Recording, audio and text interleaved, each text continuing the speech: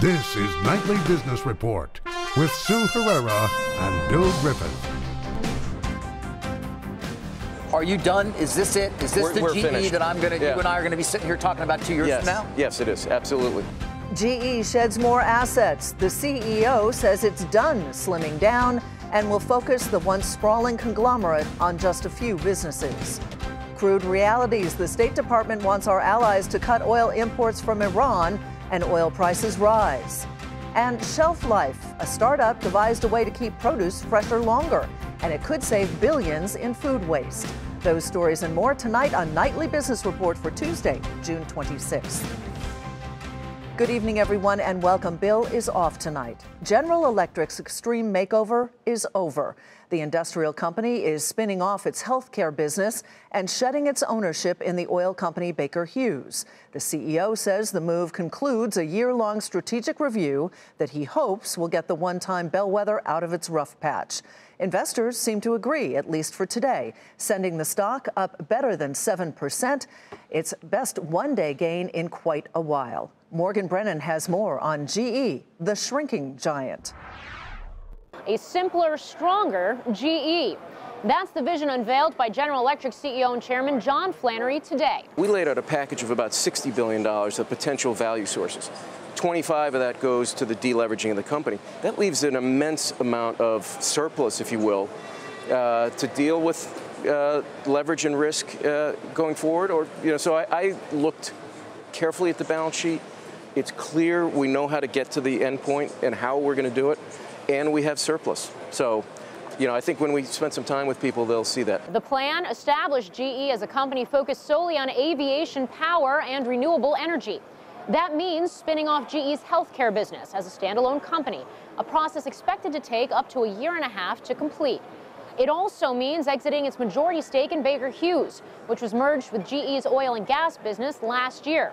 That, too, could take up to 3 years. Flannery believes the moves will unlock shareholder value and help shore up finances for a company that's seen its dividends slashed and its shares halved over the past year. I share in every sense the pain, if you will. My life savings is in the stock, so I have the same sort of connection to the issue.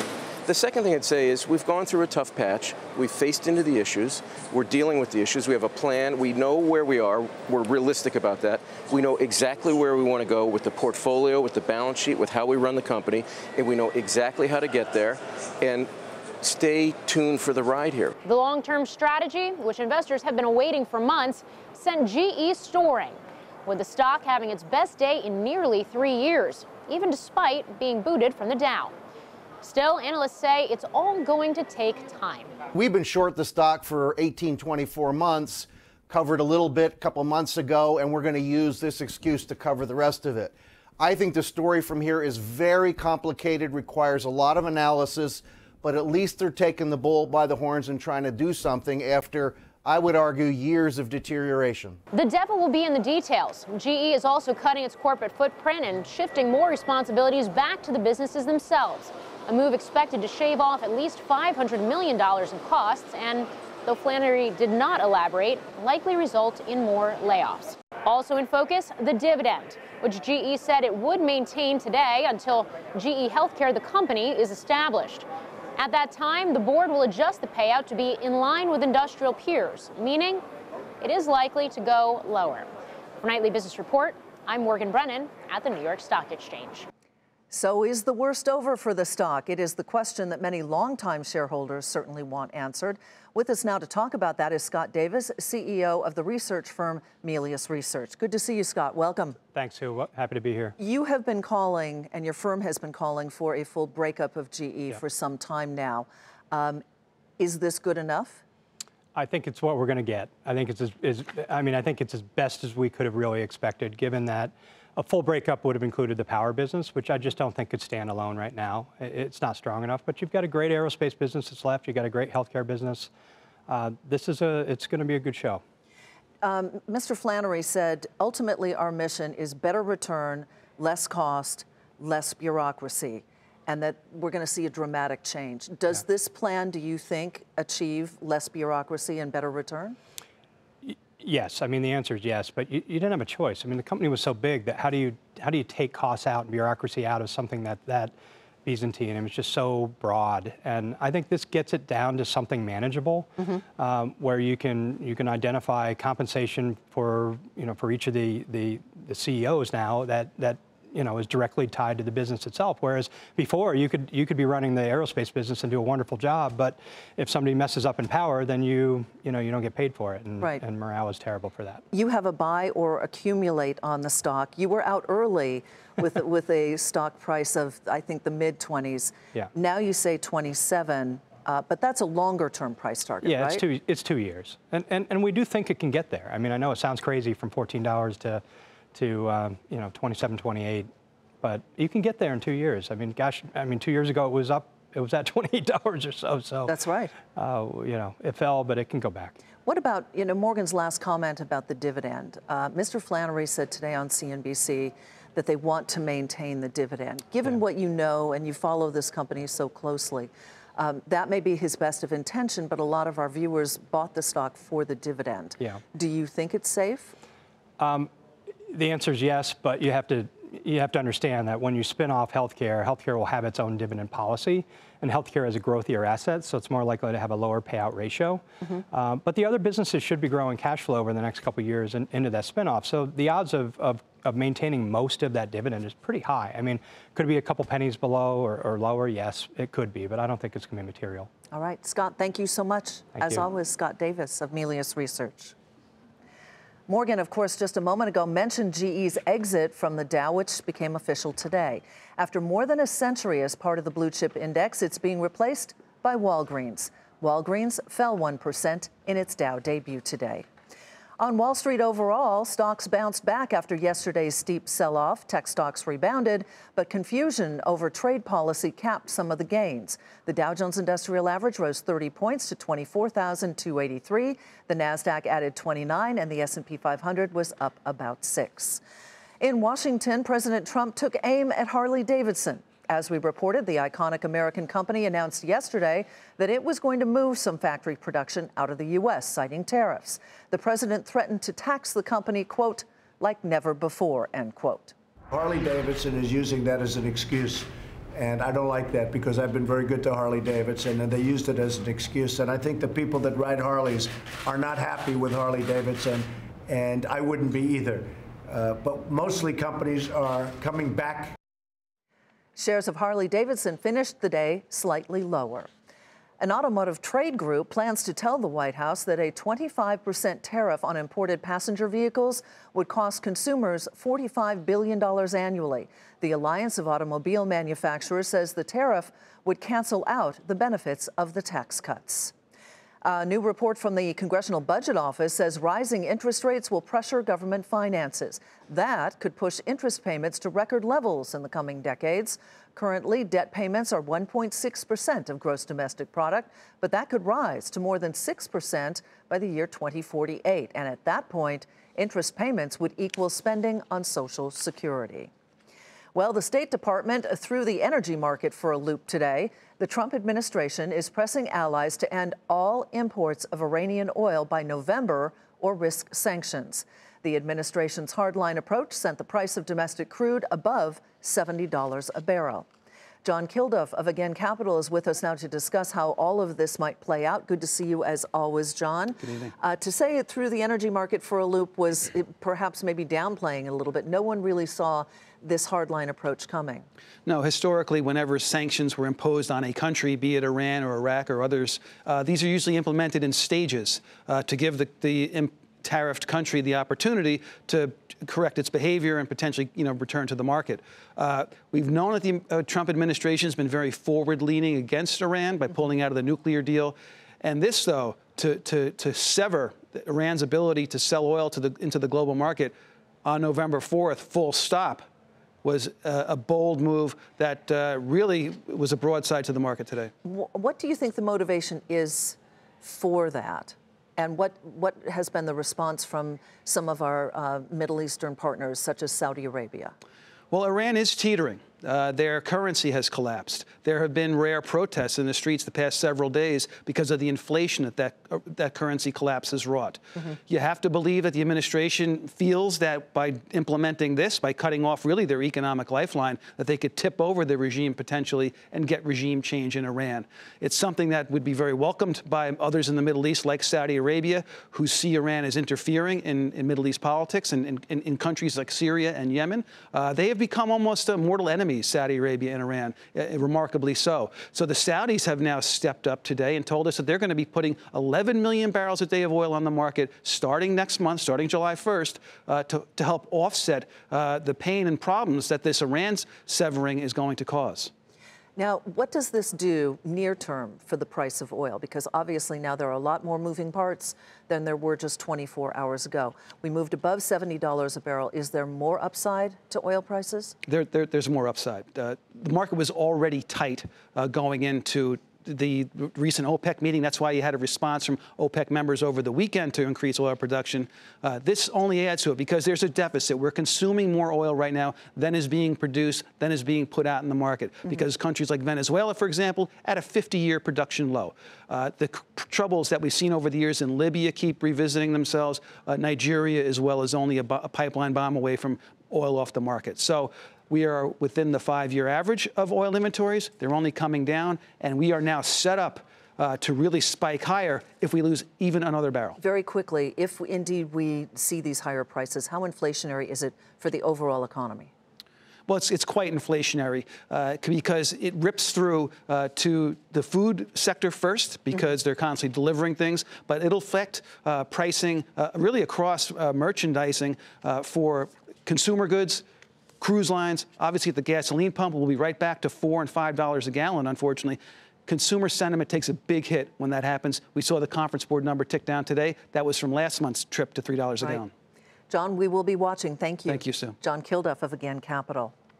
And from oil to natural gas, the U.S. is producing a lot of it, and that is changing the dynamics of a key part of the energy industry.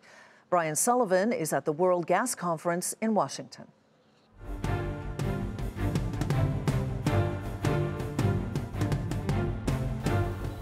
Oil may get the headlines, but natural gas is shaking up the geopolitical energy game even more than its crude cousin.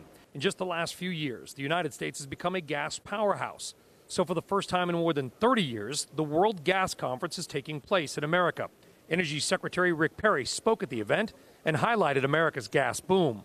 We will set a record this year for dry natural gas production with an average of 81.2 billion cubic feet per day.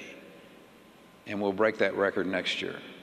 We're now producing so much gas that America is now a net exporter for the first time ever. And the International Energy Agency believes that liquefied natural gas from the U.S. will surge from just 4% global market share now to more than 20% in just 5 years. In the next 5 years, about 45%, almost half of the global gas production growth comes from the United States. That's good news for companies like Cheniere Energy and Dominion Resources, which export American liquefied natural gas around the world. But it could also put us on a collision course with Russia, which is building a new $12 billion pipeline to double natural gas capacity to Europe. That may explain why Russia's energy minister is at the Washington conference and is expected to meet with Secretary Perry. Both the United States and Russia see mainland Europe and Asia as big markets for their same product. So the two old adversaries are going to have to learn to play nicely in the same global gas sandbox or risk sparking yet another fight on the trade front, this time over natural gas. For Nightly Business Report, I'm Brian Sullivan, Washington, D.C. It is time to take a look at some of today's upgrades and downgrades. Intel's rating was cut again, this time by Bernstein, which now rates the stock an underperform. The analyst cites structural issues at the company. The price target is 42. The stock fell 2% to 49.67. SiriusXM was downgraded to underweight from equal weight at Barclays. The analyst says the company is entering a more mature phase of growth, which presents a new set of challenges. The price target is $5. The stock fell about 2% to $6.92. And TJX Companies was downgraded to neutral from overweight at Atlantic Equities. The analyst cites valuation, given the stock's 24% gain so far this year. The price target is $90, and the stock fell slightly to $95.17. Still ahead, why renovating your home could cost you a lot.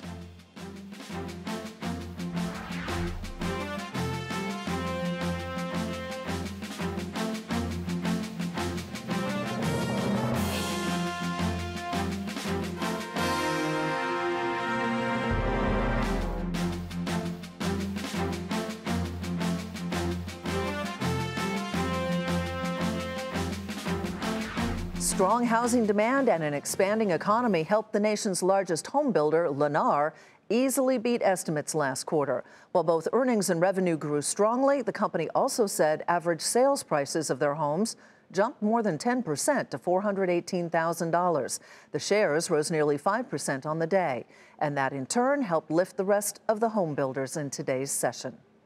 Home price gains surged in April, but slowed ever so slightly from the previous month, a possible sign that higher mortgage rates may have been a factor for buyers. The S&P Case-Shiller National Home Price Index rose 6.4% in April year over year. That was down a tick from March. The national number tracks average prices from metro areas all around the country. And in today's pricey and competitive housing market, it is no surprise home remodeling is soaring as more homeowners choose to stay put. But some of the same factors making home buying so expensive are also making home remodeling more expensive. Diana Olick has more. With fewer of these around, there's more of this going on. If you can't find a better bathroom, rebuild your own. More and more homeowners are doing just that.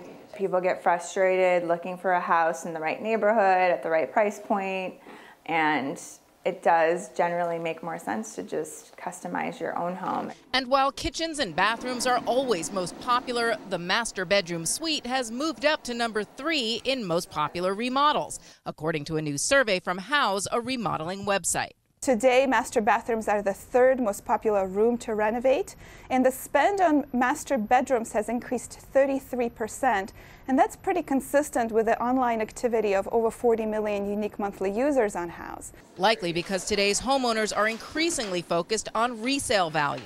You will get more bang for the buck and a better return when you go to sell to have that full master suite. But getting the best bang for your renovation buck is getting harder because it's harder to find contractors to do the work. The same labor shortage that's keeping more new homes from being built is putting renovation projects on hold. Homeowners are looking at much longer duration for both the start time and the completion of the project. That, combined with the rising costs of labor and more recently product and materials, we are looking at rising prices for home renovation services. And there's also LED lights going. But for now, at least, homeowners are choosing patience over paying even higher prices to move. For Nightly Business Report, I'm Diana Olick in Washington. ConAgra may gobble up Pinnacle Foods, and that's where we begin tonight's market focus. CNBC says ConAgra Brands is in advanced talks to acquire the owner of the Bird's Eye label, a deal that would create the nation's 2nd largest frozen food company, trailing only Nestle, and it would have a combined market value of more than $23 billion. There has been speculation about a merger between the two for several months now. Shares of Pinnacle rose more than 2% to $67.86, while ConAgra was off nearly 2% to $38.23. The metal recycler Schnitzer Steel beat estimates, with revenue rising 36%. Adjusted earnings beat by 8 cents, but the company issued a fourth-quarter outlook that was, for the most part, below consensus, and that disappointed investors. The shares fell 3% to $33.65, but they are up about 60% over the past 12 months. And Rite Aid sent a letter to shareholders detailing the merits of its proposed $24 billion merger with the grocery chain Albertsons ahead of a stockholder vote on August 9th. The companies filed their proxy today, setting the vote process into motion. The merger is facing opposition by some shareholders that are holding out for a better offer and others who just want to kill the deal. Rite Aid shares fell 7% to $1.96. You know, it is still tough to be a woman on Wall Street, but men apparently don't always notice. That is the finding of the first ever joint gender gap survey by CNBC and LinkedIn. Julia Boorstin joins us to discuss the results. Julia, it's good to see you here in New York. We hear a lot about the gender gap on Wall Street. So basically, what were some of the details of the survey? Is it as dramatic as some people perceive it to be? Well, you know, there are a lot of rumors about people saying that women have a hard time breaking the glass ceiling. But one thing we've really found is that women see a lot of bias that men oftentimes don't see. And of course, there's a lot of talk about equal pay. And one thing that's really interesting is only 40% of women think they believe that men and women are paid equally, whereas 75% of men say they think that men and women are paid equally at their companies. So big discrepancy in how people perceive just that issue of pay. Now, the promotion issue has also been historically a big one on Wall Street. What did the survey tell us about whether or not men and women in finance see this issue the same way? So we asked the question of whether men and women, we asked both of them, whether they think that men and women are promoted at an equal rate. Less than half of women think that men and women with the same experience are promoted at an equal rate, but again, about 3/4 of men say they see relatively equal promotion. So it's interesting that about 1/4 of men don't see equal promotion. So even men see a promotion gap there, the same way that roughly the same percentage of men saw a pay gap there, but women see a much bigger gap in both pay and promotion than men do. That's a surprising finding to me, but you've gone through all the details of this survey. What was the biggest surprise to you, or what stood out? You know, the thing that really struck me is we talk a lot about whether women are opting out, if they're taking themselves out of the game because they're not a fan of the culture or whatever it is. And it turns out that almost no one said that the reason we aren't seeing women advance to senior levels is because they are opting out of that process. So obviously, we are polling people who are still in the process, who are still working on Wall Street, and so there might be some bias there. But the people who are on Wall Street see no reason that you can attribute the fact that women are opting out for the reason they're not advancing. And the good news is that there are a lot of easy solutions to this problem, good ways to close the gap, such as changing corporate culture and little things like making work-life balance a little bit more flexible, allowing people to work from home different hours. I know that's big for both men and women. Absolutely. Julia, great to see you. Great to be here, Sue. Julia Boorstin for us tonight. Coming up, switching gears, an avocado that stays ripe longer and the science behind it could fight food waste.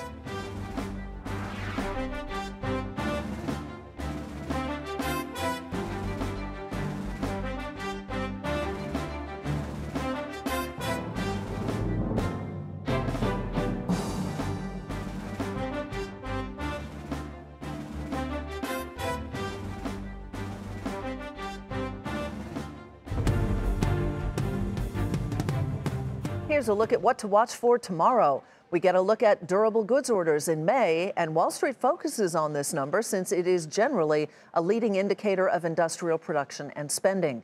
And with all of the talk of trade, tomorrow's May trade deficit number will be of interest, of course. And with oil breaking 70 today, the markets will likely focus on the weekly inventory report. And that is some of what to watch for tomorrow. J.M. Smucker is looking to innovate. The food company is partnering with Rev1 Ventures. It invests in startups, and the move will help Smucker find startups that can help out in areas like process and supply chain technology. And one startup is hoping to tackle a big problem for retailers. It is food waste. Food waste costs U.S. companies nearly $20 billion a year. And as Aditi Roy tells us, this startup is trying to help out by upending produce and is teaming up with a big retailer. She's in Goleta, California for us tonight. The 100 people who work in this sprawling corporate office building near Santa Barbara, California, are literally giving new life to produce. They work for Appeal Sciences, a startup that produces a plant-based coating for produce that the company says extends the shelf life of fruits and veggies by weeks and sometimes even doubles it. These lemons are now 4 months old. These are untreated lemons, and then these are treated lemons. James Rogers founded Appeal when he was still a PhD student in materials science at UC Santa Barbara. Back then, he knew a lot about polymer physics, but little about produce. I called my mom to tell her about this idea. She said, "That sounds really nice, sweetie, but you don't know anything about fruits and vegetables." But Rogers went ahead with his idea anyway, and it proved fruitful.